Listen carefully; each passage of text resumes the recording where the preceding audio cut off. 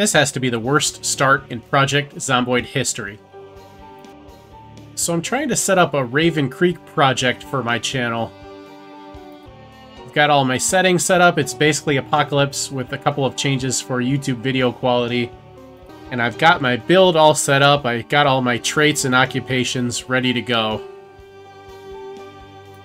And this is what it spawns me into. A rooftop in, I'm guessing, downtown Raven Creek. I haven't played hardly any Raven Creek, so I don't know hardly anything about it, but obviously this is like downtown, and we are on a pretty significant skyrise here, at least 4-5 stories. There's zombies around, but nothing in immediate danger. So I'm going to check this box to see if there's any loot. Nope, not. Now I'm going to exit the roof. Oh wait, no I'm not.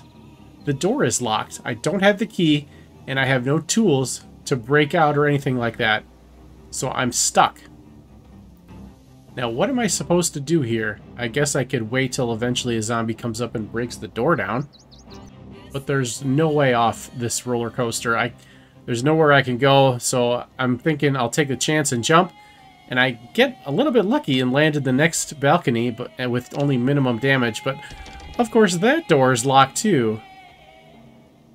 Now what am I supposed to do? I mean, I guess I could break the window and take the wound, but I decided to risk it and hope for another miracle, but nothing. Nope.